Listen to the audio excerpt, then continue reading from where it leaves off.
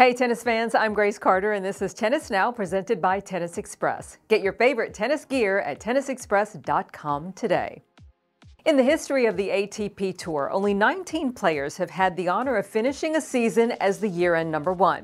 And the latest player to join the ranks is Italy's Jannik Sinner, who locked it up in Shanghai, where the 23-year-old won his second Masters 1000 title of the season and 7th ATP title of 2024.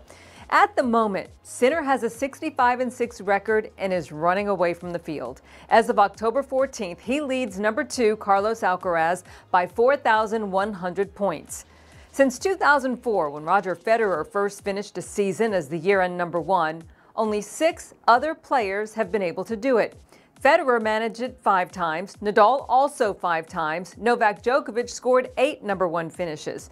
The other 3, Andy Murray in 2016, Carlos Alcaraz, of course, in 2022, and now Jannik Sinner.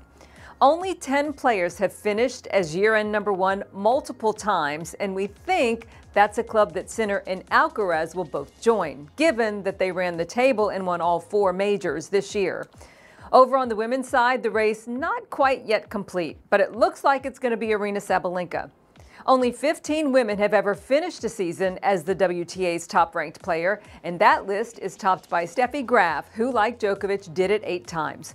Poland's Iga Świątek has done it twice, in 22 and 2023, but she's going to have to work some magic to do it again because Sabalenka has mounted a charge and is actually in a position to pass Świątek at the finish line.